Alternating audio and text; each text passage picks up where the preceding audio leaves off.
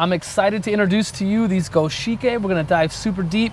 These guys are beautiful, Shawn. Yeah, they really are. They really are. Great selection. So these are bred by Beppu. Beppu is not the most famous koi breeder out there, but it's headed by two young guys who are, their family have been breeding koi for a long time.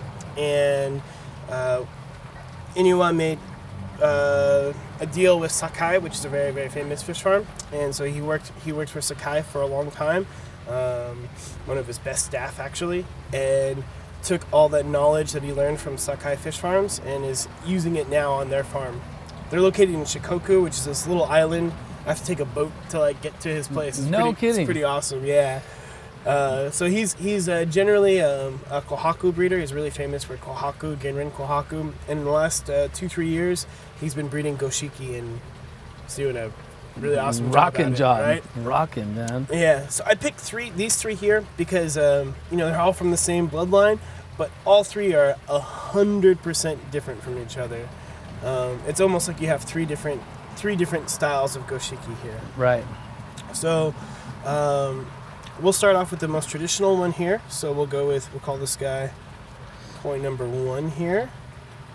And so this is pretty much textbook traditional Goshiki. If you notice, it's got a very nice kohaku pattern, and actually like an interesting kohaku pattern. Yeah, super right? interesting.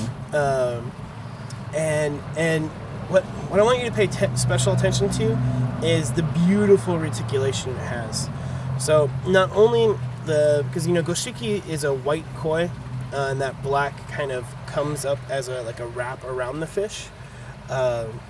The reticulation is very, very even throughout it, and a lot of Goshiki, like what I call like an old style Goshiki, they get this reticulation that develops on the black, on the red, which is beautiful. Sure. But it tends to be really spotty, so you tend to get really strong black like spots on it. And if you notice on her, there's no black spots anywhere. It's just that really, really clean reticulation. Super clean. And so these koi I've only had for about a month and a half. And this is a total testament to our water type. So if you look at their certificate here, that's unbelievable right there. You can see how much lighter she is. And that's something that whenever you're picking Goshiki, you want to keep in mind is, well, how much darker is it going to get eventually? Okay. Right. So you can see here in this photograph, it's a very, very, very light gray. And in here, if you look at like the nose, it's almost completely black now. Right. Right. The nose is completely flesh in the picture, and in a month it's changed out. Exactly. So it's going to continue to change and continue to get darker.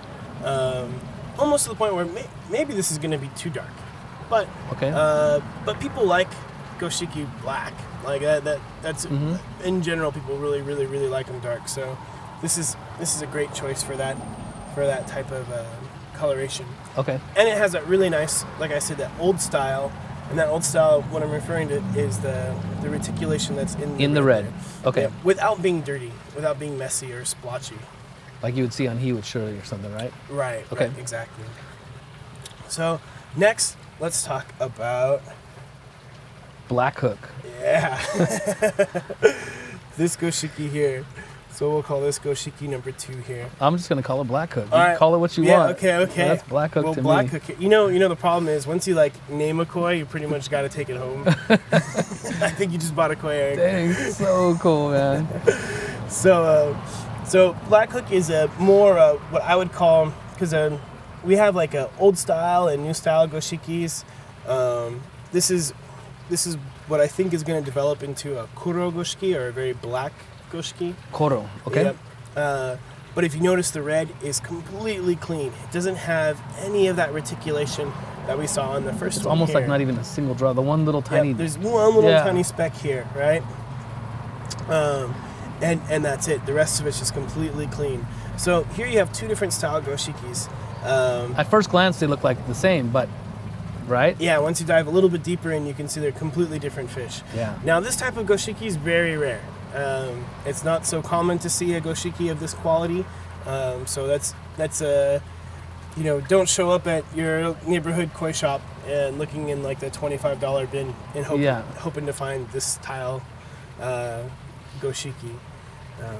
It's just absolutely beautiful. Its pattern, its kohaku pattern, isn't as traditional as this Goshiki's, but to be honest, it makes uniqueness, right? And uniqueness, exactly, because of that black hook that you like so much, right? It's just awesome. And also just to even continue to wow you here, look at this cert on this guy. Oh my gosh, it's almost white in the back. Yeah.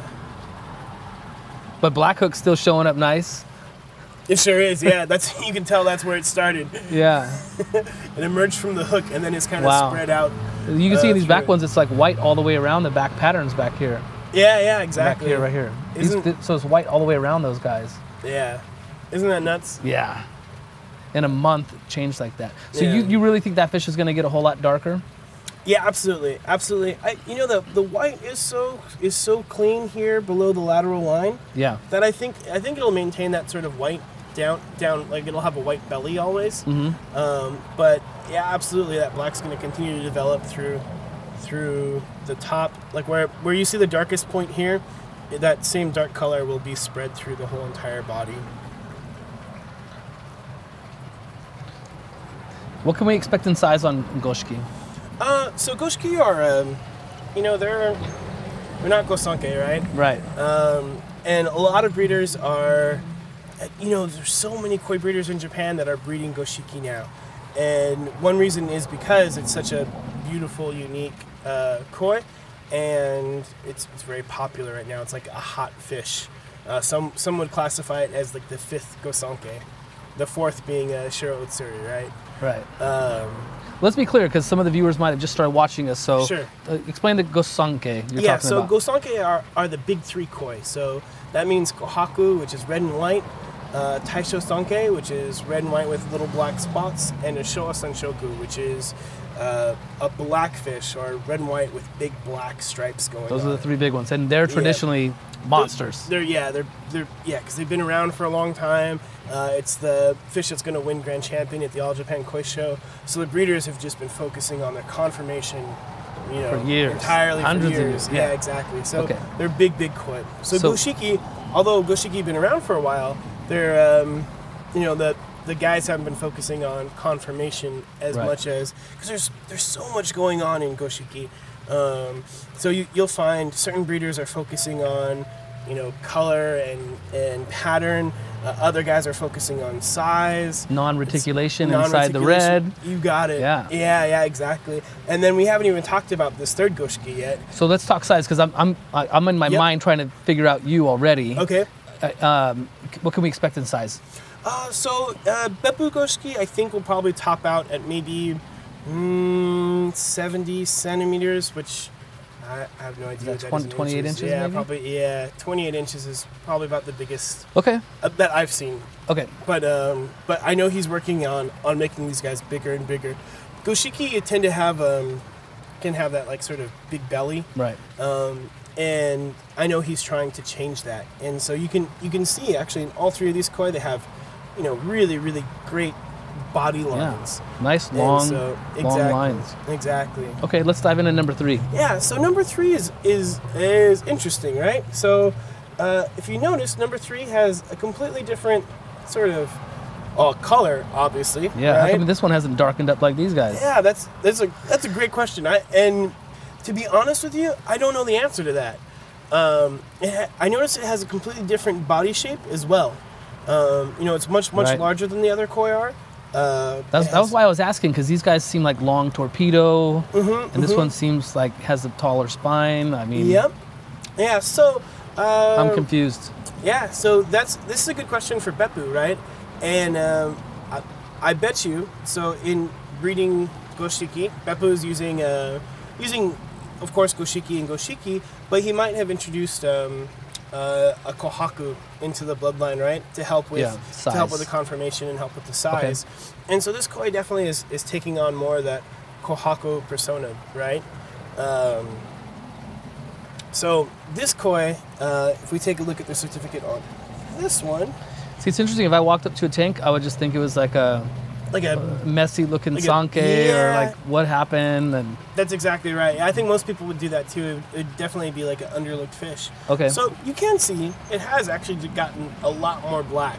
Yeah. Nothing at all like the other two. Yep. But it's definitely getting darker, right? Mm-hmm. And I think it'll continue to get darker.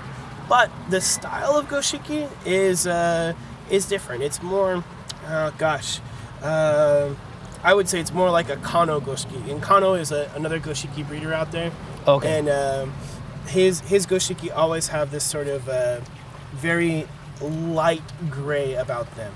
It's not that deep black that we see in these Can we expect it to reticulate? No, I think, so this type of Goshiki, I think the red's going to remain clean its whole life. And that's one of the advantages to having a light gray Goshiki as opposed to that deep black. Because that black is so powerful, it can be overwhelming and cause that reticulation, which can be beautiful, but can also be pretty messy if it's not done right. Okay. So I think this type of Goshiki is going to stay very clean. It's going to be that really clean, light gray throughout its body. But it's not ever going to get, that koro or that deep black that we see on these two here. Okay. If we look close, we can see it back in here. Yep. Yeah, you can see a little black here. Obviously through here. And when this koi came in, you would have never saw any black here. We didn't see any black here that we now see. It's starting to come up a little bit. Yeah. So in choosing Goshiki, really you have to ask yourself, what is my goal with this koi? How big is my pond, right? Mm-hmm. And what kind of journey am I interested in, right? Because this Goshiki is going to take a lot of years to develop, and it may never even get there, right? Because you see how much darker these guys have gotten in just a short amount of time. But the body shape on it is just massive and awesome. Very, very conformation exciting. Body is super great on that fish. Yeah. This koi is just an absolute stud. Whoa! Okay, rolling. Hey, you got water all over the lens. Yeah, there's water on the lens.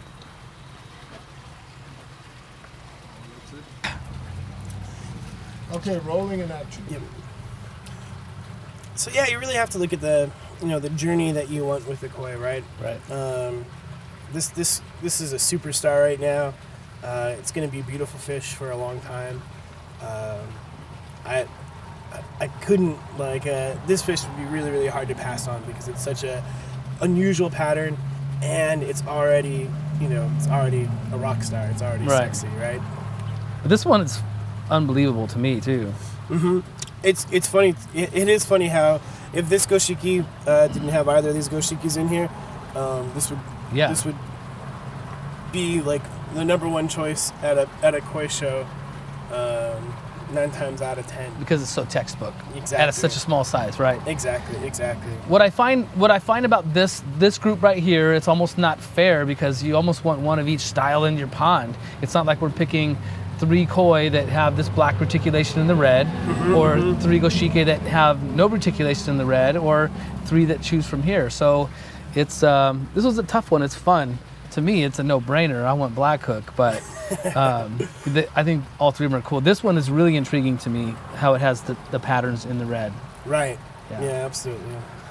Let's give the viewers a chance to pick out their favorites before you tell us what's the best koi in here.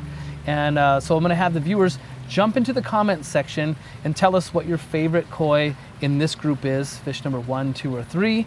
And then take an extra second to tell us what you think Shawn's going to pick as your favorite. And just to go over real quick, this reticulated Goshiki here is number 1.